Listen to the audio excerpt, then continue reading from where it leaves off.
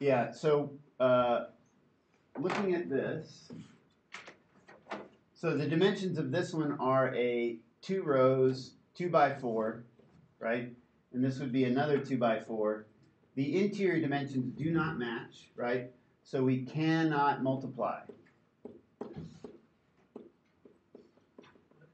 right? We can't multiply because the interior dimensions don't match.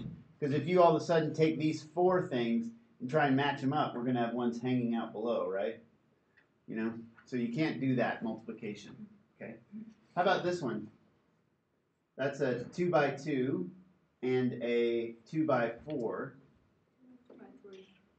3. Sorry, I can't count today. All right. So my interior dimensions match.